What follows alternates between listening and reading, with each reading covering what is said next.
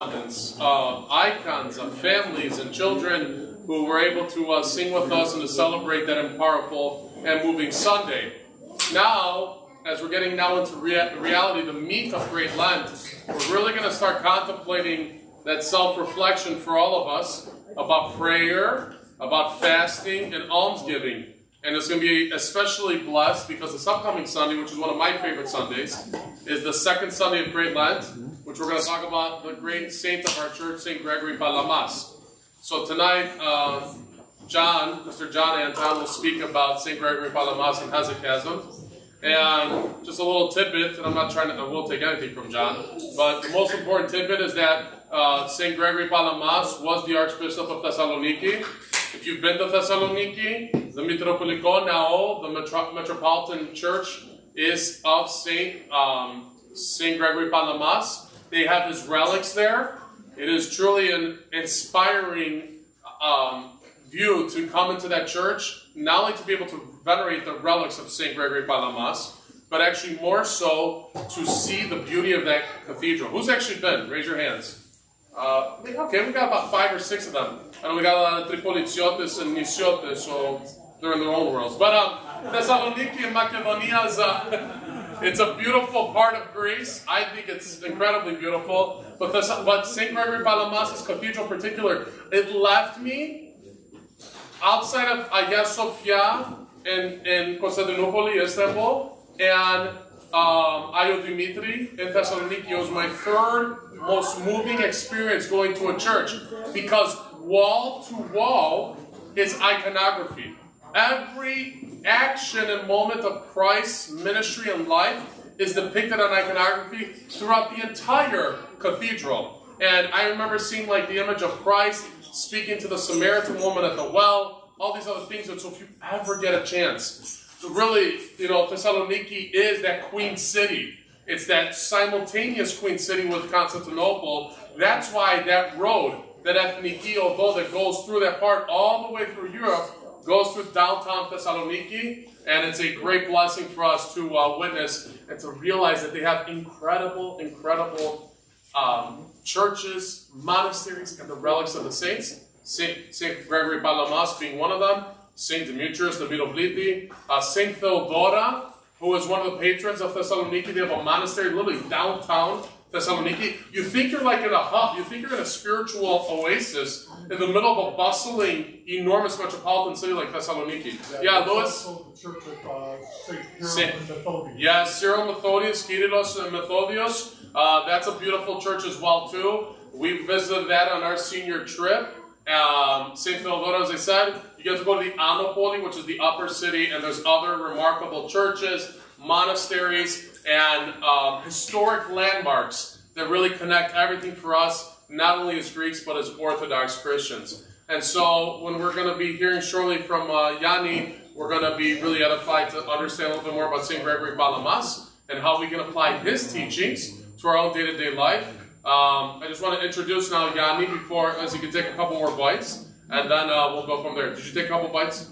Okay. A couple introductions for John. So, Mr. John Anton, as we had said in church, he is a graduate of our seminary, Hellenic College, Holy Cross, Greek Orthodox School of Theology.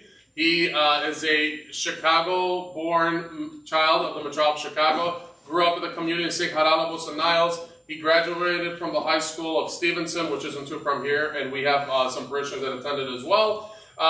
He himself then obviously found a type of calling to go to the seminary, but as you notice today during his chanting this evening, he has an incredible depth and beauty, not only for his psalmimo, in other words, his chanting, but also for both languages, Greek and English. So we were truly blessed and edified tonight to hear from him, and our entire chanters as well, too, who did such a beautiful job to give glory to God and to allow us to worship together.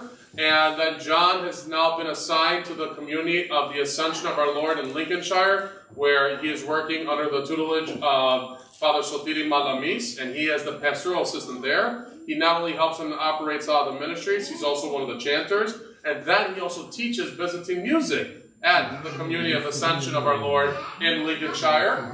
He also taught Byzantine music at the community of St. John the Baptist in Des Plaines and was the chanter there. And then he also was at Holy Apostles in Westchester. and he also taught physically chant there as well as chanted. He also was at Fanari Camp for many years, and then he also became one of the lead directors, I think it was in 2021.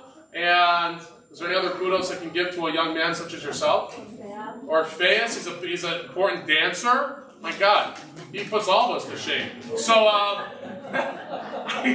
hope I could be even a step to him. But more importantly, he truly is a humble man, and we thank him.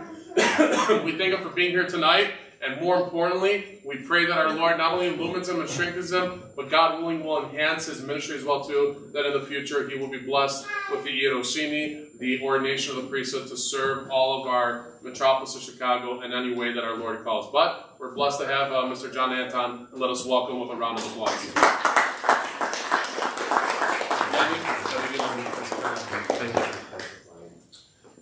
Thank you everybody for having me. And for giving me a break from Ascension. I don't get away much.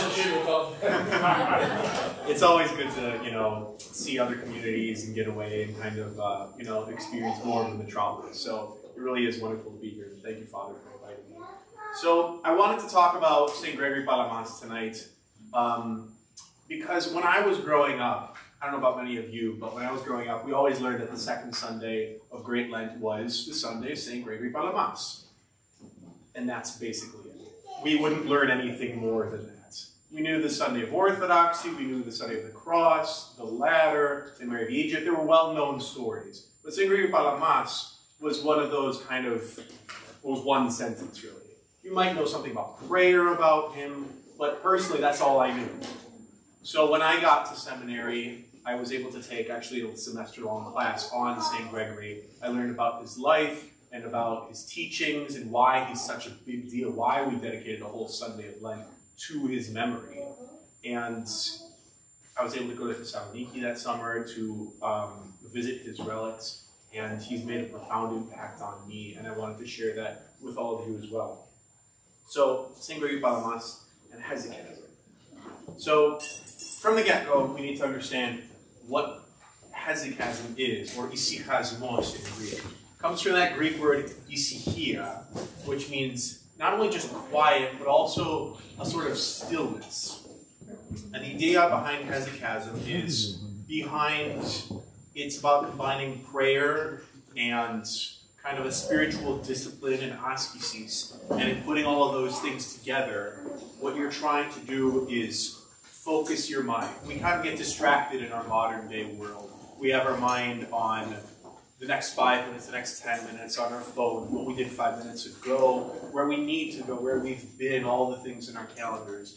And ησυχασμό, hesychasm, is about kind of bringing together our scattered minds, refocusing them, and focusing them particularly on Christ. We do this by watching what goes into our hearts and what comes out of our hearts. Some of the fathers actually describe it as having a watchtower, like a guard tower, over our heart, and making sure that there aren't any intruders coming in and kind of bothering our peace. And what we're trying to do there is we're trying to cleanse ourselves, trying to remove these thoughts that kind of war against us and shake us up, so that Christ can enter, so that we can have that peace, that stillness, that ησυχία. That's more than just an external silence, it's more of an internal silence. You're driving out those logizmi, those temptations that you might have. You do this first and foremost, by the Jesus prayer. I think many of us might have koposkinia here, we have our prayer robes. We say, Lord Jesus Christ, have mercy on me. So that's a big part of it. But it also includes kind of controlling our breathing a little bit. Kind of inhale, Lord Jesus Christ, Son of God, have mercy on me, sinner. And then you do this repetitively. And it kind of calms you down, it helps you focus, kind of brings you back to yourself in a sense. There's also some body postures that some of the fathers will prescribe. Not like yoga per se, but more of a, the way the father is sitting here in the picture. You might be sitting kind of hunched over. And the idea behind that is you're bringing yourself literally closer to your heart, where we believe Christ resides. That's what you're trying to accomplish there. In the end, though, it's not anything that we do that brings Christ to us. It's Christ who comes. It's Christ's grace. It's his own blessings that bless us. What we're doing, though, is we're inviting him in. We're kind of cleansing ourselves so that he can be reflected in our own lives, so he can shine through us. This is not something that was invented by the fathers. Nobody kind of sat down one day and came up with this. St. Gregory actually kind of cites the Theotokos as being the first hesychast in tradition. He says, she constructed a new and indescribable way of achieving heaven, which he calls the silence of the mind. So Theotokos, among many other of our leaders of our faith, was one of those people who kind of pioneered this idea of inner silence. You can also look to Scripture. When Christ is talking to his disciples, he tells them how to pray. When you pray, go into your room and shut the door and pray to your Father who is in secret, and your Father who sees you in secret will reward you. One way the hesychast kind of tradition understands this is not so much about a physical room, but going into the room of your heart, going into the room within you, and kind of closing the door to distractions and to everything outside of you, and just being with Christ and asking him to be with you and asking for his mercy. You're kind of descending in, you're being still, and you're praying. Hesychasm precedes St. Gregory, who we're going to talk about in a moment here, by about 1,000 years. St. Gregory didn't come around until about the 1300s, but we have fathers talking about hesychasmo and this practice of inner stillness all the way up until, here I've listed the 6th or 7th century, but even before that, we have fathers talking about, in the 3rd century, talking about quieting our hearts, focusing on Christ, and having this kind of inner stillness. For his part, St. John of the Ladder, when he wrote his book, The Ladder of Divine Ascent, he dedicated the 27th step to the ησυχία of the body, the ησυχία of the soul. So even way before St. Gregory came along, the church knew about having this inner silence. And it continued long after St. Gregory. Only 200 years ago now, in about the 1800s, this book was published called the Philokalia. And it's this collection, it's a wide collection of the writings of various church fathers who talk about the various ways of quieting the soul, of bringing Christ into you and achieving this inner stillness. It's a bit of a difficult book to read, I'll give you that. I haven't read it myself, but it's kind of a treasure trove, an anthology of these writings of these church fathers. We also have contemporary saints, St. Joseph the Hesychast, other disciples of his who were kind of beacons of this way of monastic life in the 20th century. So St. Gregory. This is a very short biography because everything that comes after this slide kind of more clearly defines why the church holds him in such high regard. So he lived in about the 14th century. He was a monk on Mount Athos. He was ordained to the priesthood in the wonderful city of Thessaloniki, which it really is wonderful. It's worth it. He was a huge advocate for hesychasm, and he eventually became the Archbishop of Thessaloniki for about 9 years until he passed away. And then only 9 years after that, he was canonized, which is very quick in Orthodoxy. Usually it takes decades. St. Paisius was an exception, took him 20 years. Other saints, decades, hundreds of years. 9 years is very fast. So the church knew he was a saint and was quick to canonize him. And his feast day outside of Lent is in November, right before the fast starts on November 13th. So, his opponent, Barlaam of Calabria. Now I put this here as a joke, because we in the Orthodox Church don't make icons of heretics. And Barlaam, as you'll come and see in the next few slides here, was not very helpful to the growth of Orthodoxy, let's say. He was born in Italy, in a Greek community. He was a monastic, but he was very well educated, very well read. And when he arrived on Athos, he noticed St. Gregory Palamas was this big practicer of hesychasm, of this inner stillness. And he asked the monks, what are you doing? Why are you all hunched over? Why are you saying your prayer robes, doing prostrations and all of that? And they kind of explained hesychasm to them. And he scoffed at them. He said, this is ridiculous. You don't know what you're talking about. And so he quickly became an opponent of this movement. He set out to humiliate St. Gregory and to try and turn over what he considered to be a huge detriment to the church. He actually gained a following of monks and even of lay people in his effort to do this. So what was he claiming? He was claiming, first of all, he condemned everything that Palamas was saying.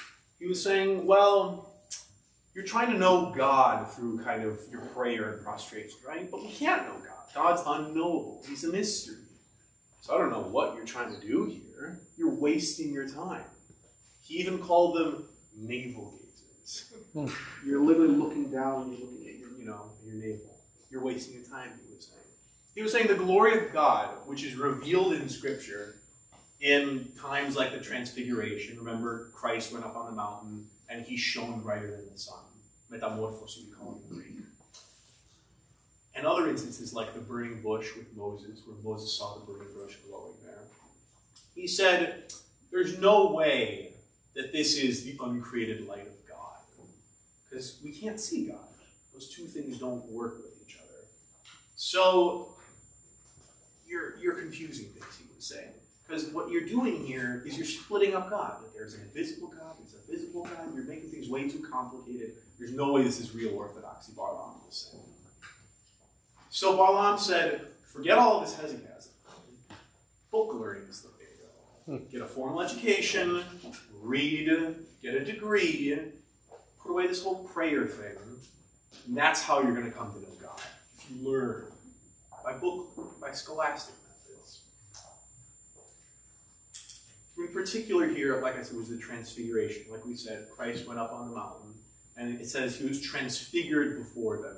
His face shone like the sun, and his garments became as white as light. So really, kind of the question here that Balaam was saying was, what exactly did the disciples see? Did they see God? Can you see God? Was that even possible? Can we see God at all? And that's kind of the fundamental question. Is we as Christians talk about uniting ourselves with God. That's kind of our end goal, right? We want to be sanctified. We want to become holy. We want to become saints. We want to be one with Christ. We say that a lot. And when Balaam and Palamas were fighting, that was kind of the question of, what does that mean exactly? How do you experience God?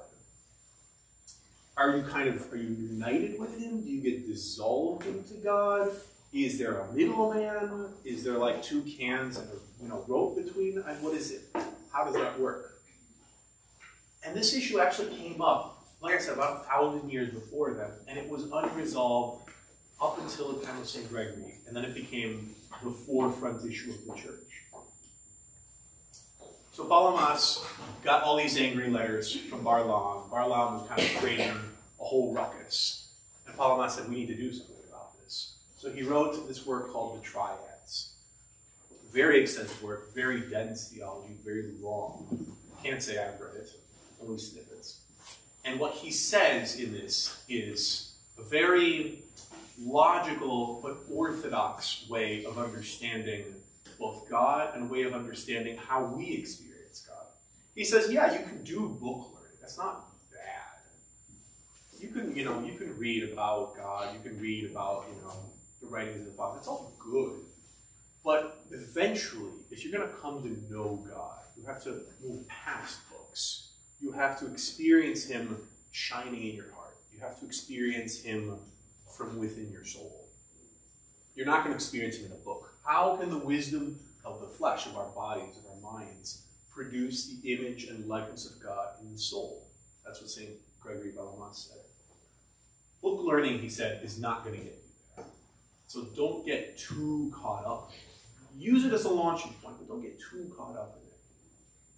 He says that victory over our passions, over these things that are tying us down, leads us to receiving that kind of illumination, that divine light from Christ, and to ultimately seeing God. So when Moses' face shines after he sees God, it's not because, he read a book or because he got some secret knowledge of God. No, it's not going to happen like that. It's because his mind's been purified. God has shined in his heart. And that's something that we're aiming for too even today.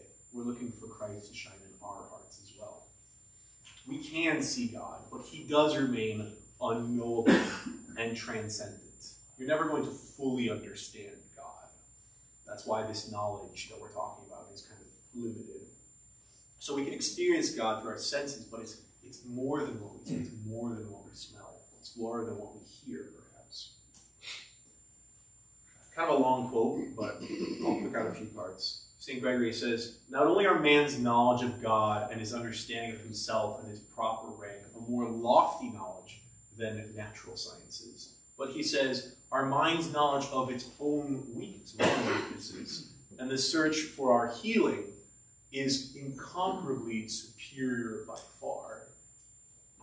For the mind that realizes its own weakness has discovered whence it might enter upon salvation and draw near to the knowledge and receive light of knowledge and receive true wisdom.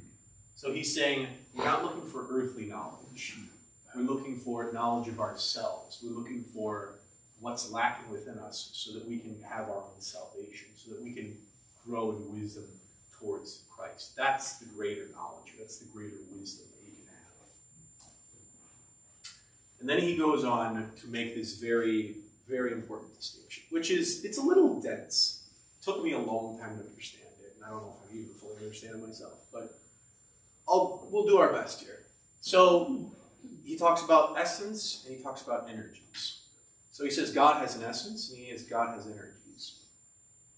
God's essence is the thing that makes God him, or the thing that makes me me. It's his ousia. Okay?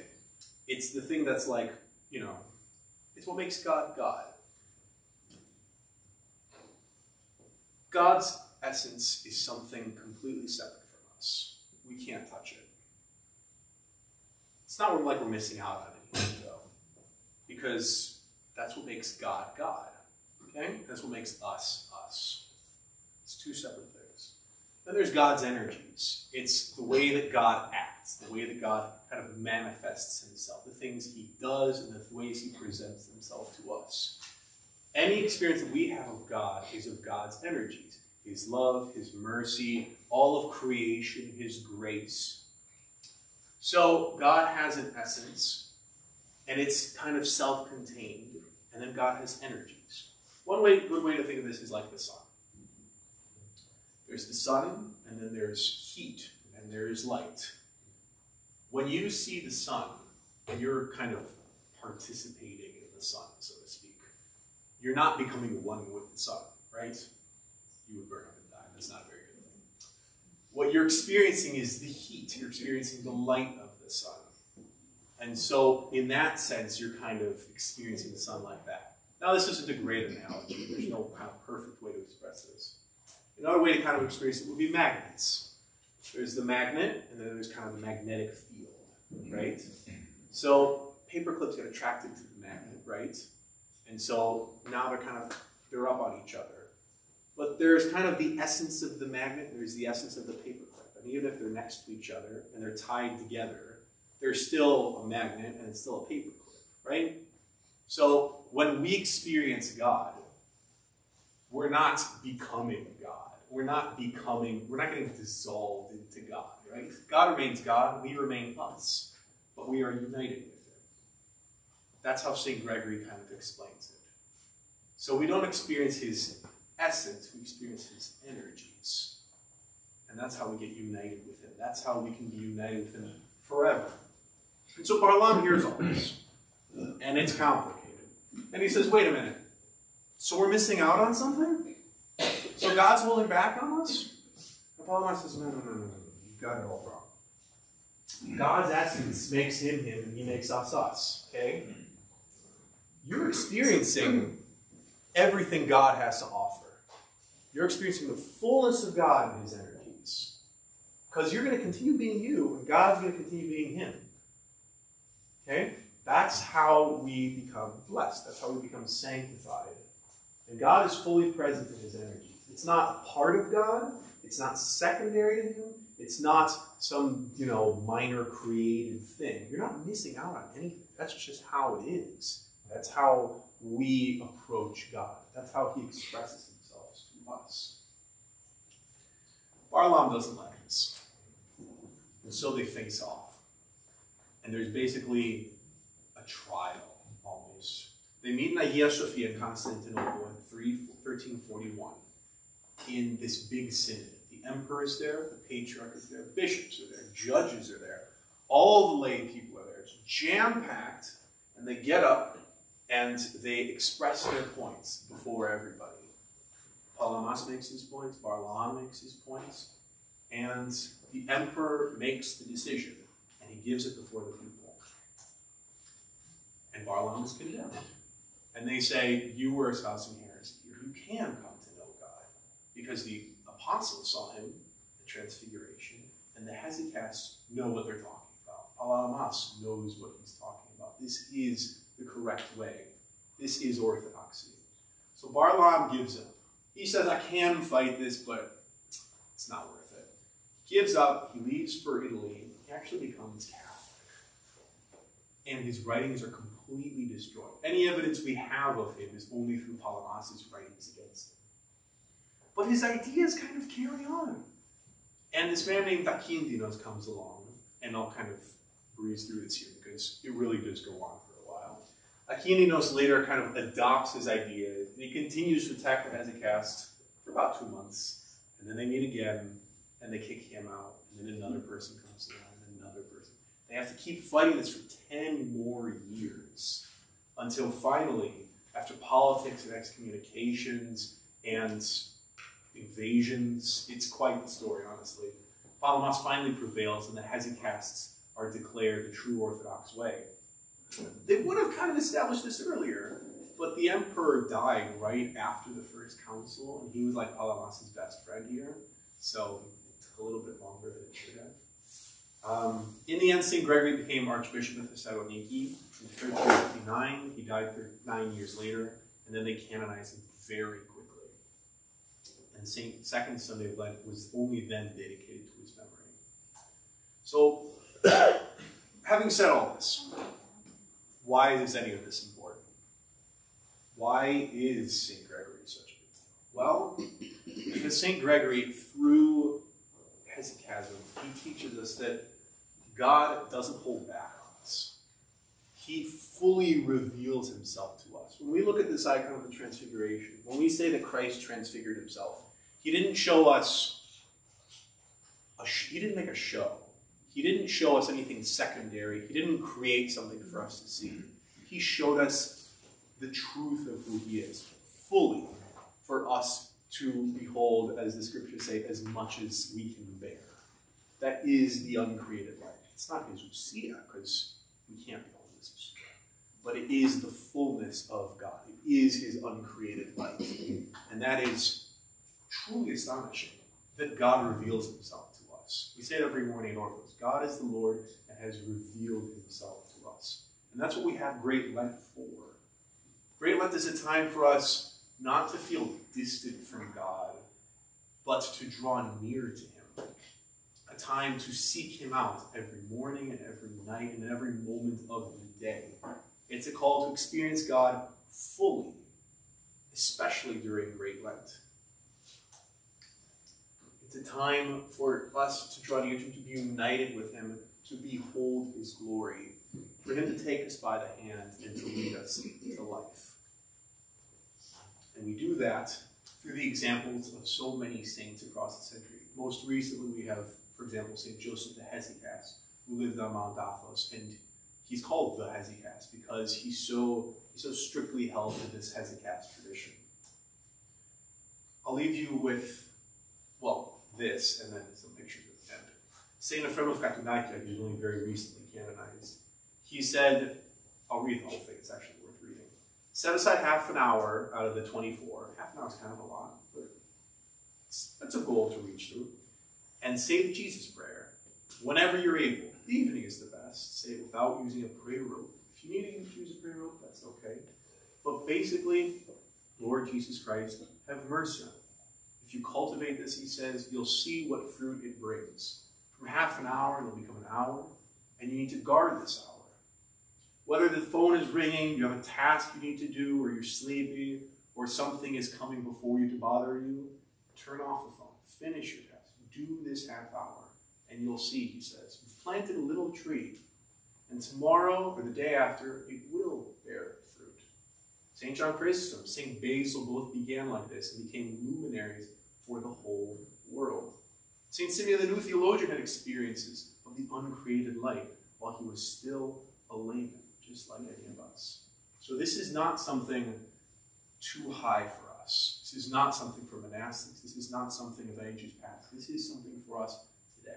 This is something we can all do. We can all begin to take out our Goboskini, our prayer robe. We can all begin praying, even on the way home tonight in the car. And I just wanted to show a few pictures. Father, you mentioned Thessaloniki here. So this is the Cathedral of St. Gregory Palamas in Thessaloniki.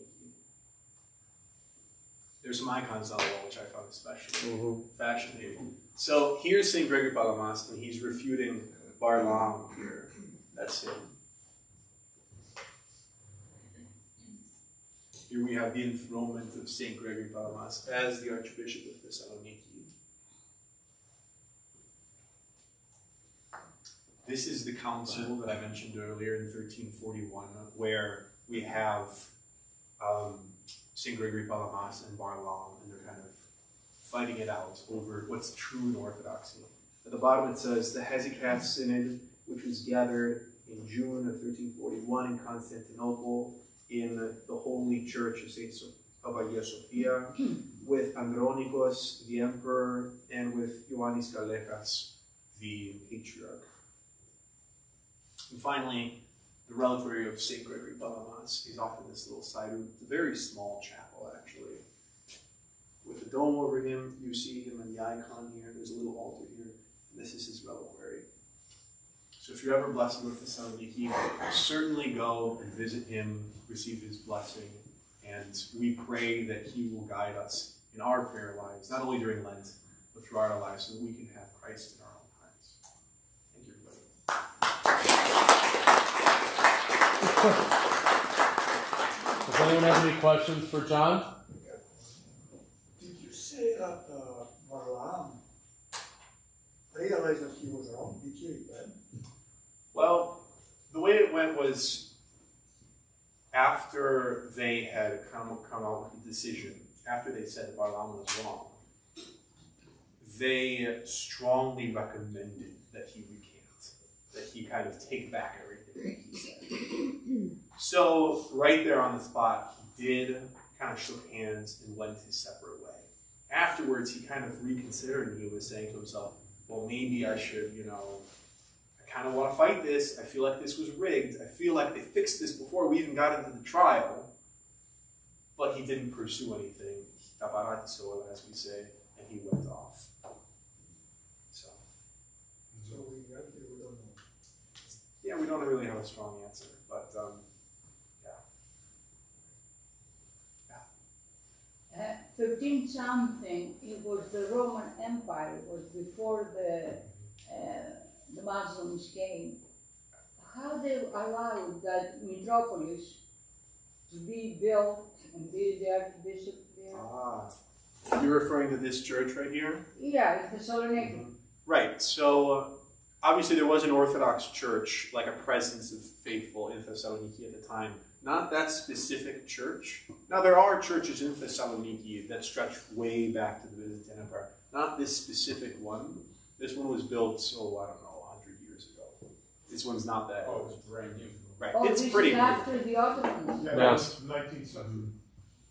Oh. Right, this particular church building is much newer, but there are churches in Thessaloniki, and the church has been the Orthodox church. And St. Demetrius is a very old church. Oh, this is a new one. This is a newer one, yes. Where are the relics? They're in the church. Yeah. On the left. On the left? So when you walk in, it's like on the left. There's like a And chapel they're inside. always there. Yes. You can just go and visit. So Barlaam had his followers in Italy, and then how he would communicate? No, actually, he had followers even in Thessaloniki. Oh, on yeah. Athos. It was, kind of a, I don't want to say, but kind of a head-to-head, like it was all happening in one place. Constantinople, Thessaloniki, Okay, Athos. so it was all over. Yeah. John, I read somewhere that the Catholics, in some ways, they condemn our monasticism because of it all kind of originated with the followers of Saint Palamas and the type of breathing that they did in order to do their prayer, the Jesus prayer. And they called it very, Eastern faith, like yoga-like and things. Is there any way that you can address that? Father, do you have anything? No, I mean, into what you've heard, there's been an attitude like that. You just have to look at the monastic rite of the Catholics, where they're very Franciscan, and other examples, and you hear them. Whenever you see a monastery, a Catholic, whether it's a nunnery or where they have, male monks, they have their own style, they have their rite and what they do, and obviously, many instances relate back to this story with Saint Gregory Palamas, because it really was the institution of hesychasm that strengthened Mount Athos at that time, and that it actually was the support during the Ottoman Empire that sustained Mount Athos and the monks, because Greece and all those lands were under Ottoman occupation for 400 years. How were they going to retain this, any type of orthodoxy? And it was through simplistic prayer that was actually pretty much nonverbal or very much silent.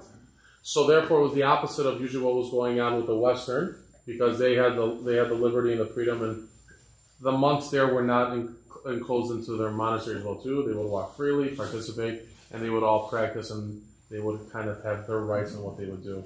So it's actually, I think, just kind of, and the one thing that I think John also highlighted too, which is important, and someone asked, every heresy that has always existed throughout all of Christianity, it wasn't ever located in one place. Like, it was spread out through all of Christendom. We're talking about from Arian to you name it, and even to Barlam. This wasn't just like one centralized, like, oh, let's just have an argument or whatever. This was a real problem across all of Christianity, because they all fed off each other, and then you'd have divisions. One says this, one says this. So what I think it really does is, then going back to your point with monasticism, that was already a hot topic. And because everyone had such attitudes about each other, politics, why would they agree with what the East is doing? We're going to do it the way we're doing it. And that's how they built their own rights, and we'll go from there. It was almost done like on purpose at Bitides, so that it didn't mirror what the East was doing in many instances. It's sadly how the fallen state of the division of Christianity really was amplified in that manner. So, yeah, it's the reality of where we're at now. So, anyone else? Any other questions? So, outside of monasticism, the Orthodox Church doesn't really do a great job of teaching the Jesus prayer. And I've heard some go as far to say is, they're concerned about delusion and things like that. I was just wondering your commentary or take on that. I'm going to disagree with your first statement that we don't do a good job of teaching the Jesus prayer. Especially in recent years, it has come to the forefront of orthodoxy. Especially with, like I mentioned, more and more kind of saints of that hesychast tradition. St. Joseph, Elder St. Ephraim of Carthagena. There are other kind of elders who maybe are still on Mount Athos even to this day, who are very much in tune with this tradition, and it's kind of taken roots in America. Beyond that, what was your question? I'm sorry.